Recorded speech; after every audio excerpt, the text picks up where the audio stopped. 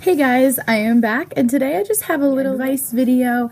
I thought that it would be something good to kind of tape since I now have the experience of it, and it's kind of going to be like a series. So this video that I'm filming right now is just going to be kind of about how to go about choosing the right college for you, and then the next video that I'm going to film after this, like not today, but like in a little bit, depending on the feedback I get from this, will be about college freshman advice, because I went into college not really knowing much about it.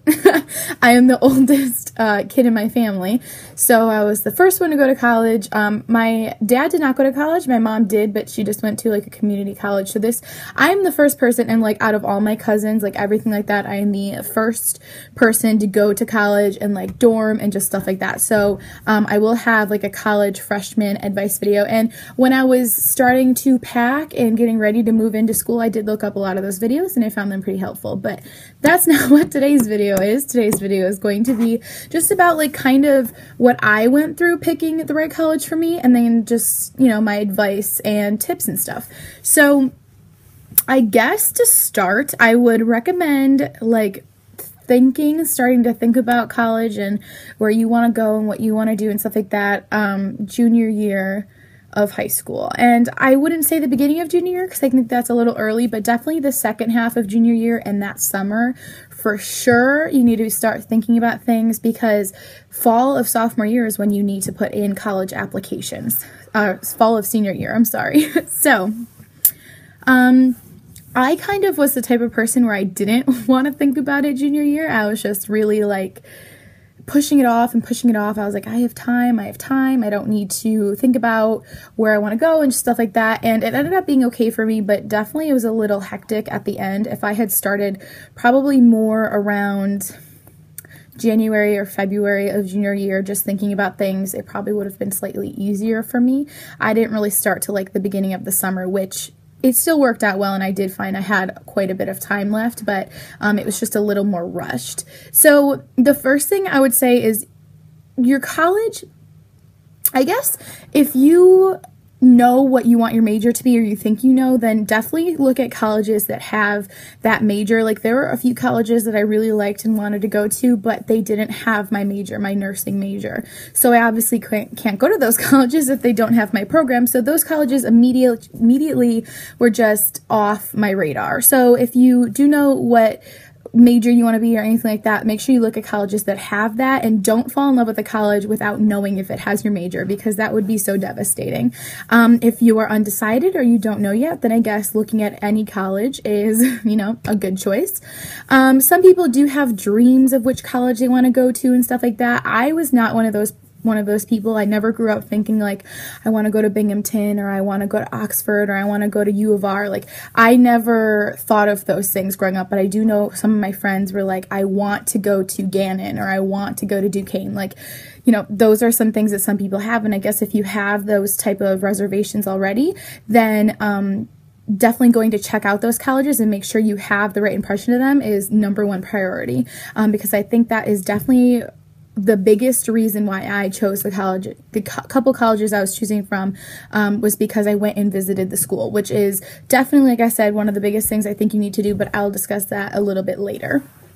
So I was not one of those people that had a college in mind. I was just kind of going off of what I could find or what I could look up, I guess. So I also think that it is important to kind of realize what is realistic for you. So I live in a pretty small town, and I love my family and I love my friends, and I have a dog and I have a boyfriend and all those things. So I knew I live in New York State. So I knew going to a college in North Carolina or California or anything like that was not for me. I know people that do that. I actually know a girl that goes to college in Florida, and she has her boyfriend up here in New York State still, and they're still together and stuff like that. But personally, I don't think I could have done that. And also I would miss my friends and my family and my dog too much. So I knew I wanted to stay within like a 4-hour radius of where I live. Now, if you don't have those types of like setbacks, I mean, I wouldn't really call them setbacks, but if you don't care, if you want to just go out and be free, you don't have a dog, you don't have a family, you know, you don't care to stay home. Not that you don't care, but you know, it's not super important for you to stay home, or you don't have a boyfriend or girlfriend or anything like that, then for sure, you would obviously broaden your range of where you're comfortable going. So definitely like setting where you're comfortable, how far away from home you're comfortable being is important as well.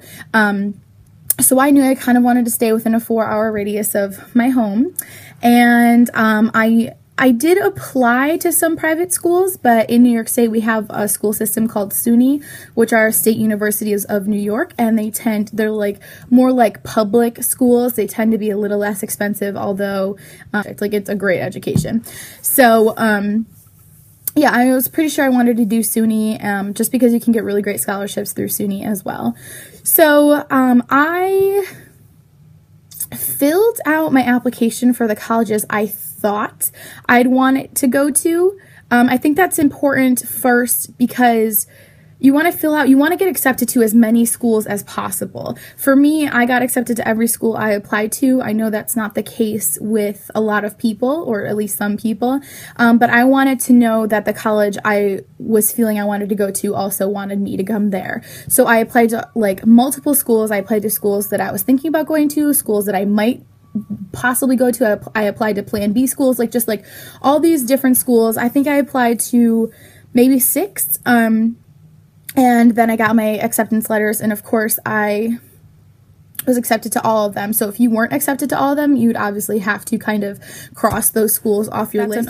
Unfortunate to have to do that, but it's not that big of a deal. I'm sure that there is a school out there for everybody, and like everybody will be accepted to one school or not. So yes, I then looked at all the schools I was accepted to, and I really kind of got rid of my Plan B schools, or the schools that I was just only going to go to if I wasn't accepted to my, like, you know, number 1 schools.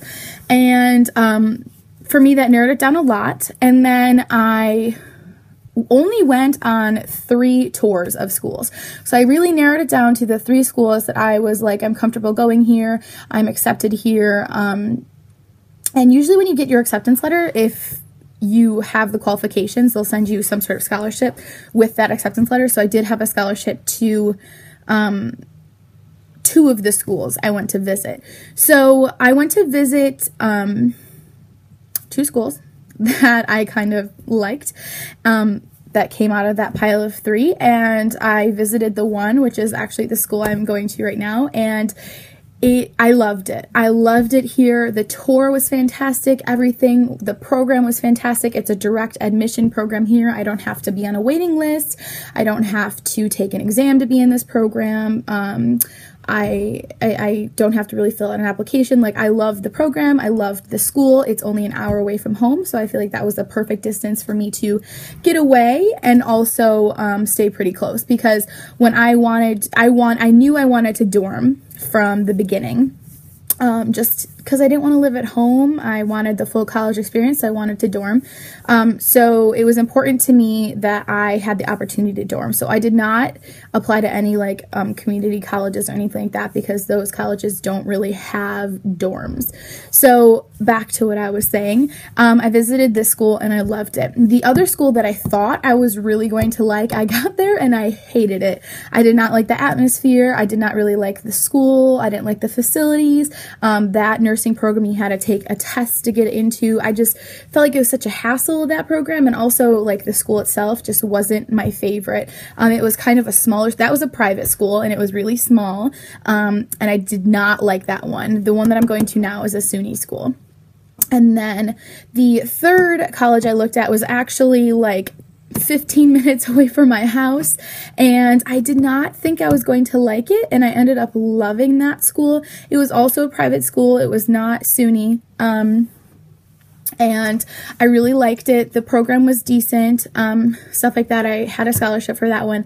However, it was 15 minutes away from my house, and I knew I wanted to dorm, and I could not really see myself paying for dorming just to live 15 minutes away from my house, you know? Like, I just feel like that was such a waste of money. And it was a private school, so dorming there was more expensive than dorming here, and I would be closer to home, if that makes any sense. So, as much as I love that school, that was like the one downfall for that school for me, was that it was so close to home.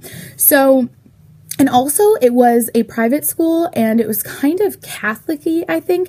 And so when we were doing like the dorm tours, they were saying how boys weren't allowed in the dorms. And I was like, that is crazy. Like, we are college age. That is just ridiculous. Like, I have a boyfriend. I know so many people that have boyfriends and stuff like that. And when I came to this school, to tour the school I go to now, they never said anything about like regulations and boys and girls. I mean, there's guys that live on my floor, like literally doors away from me. Nobody says anything when somebody of the opposite sex comes to like see you or comes in your room. Like, I just thought it was crazy that the other school like had that kind of, you know, rule or something. So those were the reasons why I didn't choose that school. So I did end up choosing the school I go to now, obviously, and the rest is history. It actually was a little harder for me to decide. So I was between the school that was close to home and the school I go to now, and I actually visited the school I go to now one more time before I decided, just to make sure. So I actually visited the school I go to now twice before I made the decision, which it was kind of a hard decision. Now looking back, I feel like it was less of a hard decision, but when the school that was close to home was just really pulling me into it because it was close to home and I could live in a dorm and have my own independence and stuff, but still go home whenever I wanted and see my friends wherever I wanted and go to the same restaurants I loved and go to the same movies I loved and just things like that. Where here, I can't see my friends. I don't see my friends until I go home on break. My boyfriend does come to visit me, and I do see my family every once in a while, but like, I can't go down to my favorite tea leaf bubble tea place here. Like, that doesn't exist here. So the thing that was really, really holding me onto the one college I was close to home was because it was close to home. But like I said, I just couldn't fathom paying dorming and stuff like that, and tuition was more expensive because it was a private school. So I made this decision. Like I said, I visited this school twice, and that is honestly my biggest advice, is to visit the schools you're interested in, because that one school I visited that I thought I would love, I ended up hating, and then the school that was close to home that I wasn't really too happy about visiting, I ended up loving.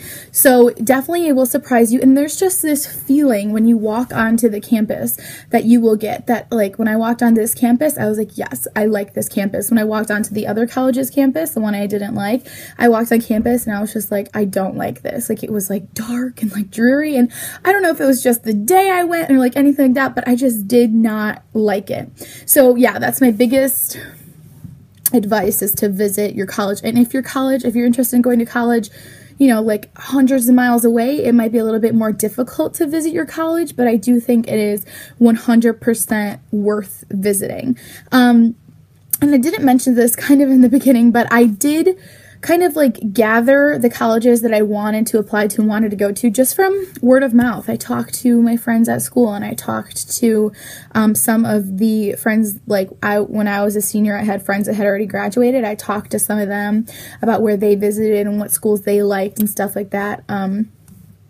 And yeah, one of my friends goes here. She's a year above me. And actually a lot of kids from my school came here. I want to say there's like 5 of us or something like that came here. And I don't know, I just think that's interesting. I mean, I'm not friends with all of them, but I just think it's interesting that so many from like my high school came to this college. But yeah, I think that's it. I really hope that it helps you guys. And I guess the biggest thing I want you guys to get out of this is to start early and definitely be thinking about it and thinking about where you want to go, and plan the visiting of the schools. That is definitely something, like, they'll have tours, guided tours to go on. I definitely recommend those more than, I mean, you can always go to a college and just tour it yourself, but I definitely recommend the guided tours, because they tell you the cool things about the school, they tell you the interesting things, they tell you really what you want to hear. I mean, they're selling you the college, but it is information that is important to know if you're going to the school. So yeah, that is everything I think that I have to tell you guys. If you guys like this video, don't forget to give it a thumbs up and comment and subscribe, and hopefully I can make that other college advice video pretty soon. Bye!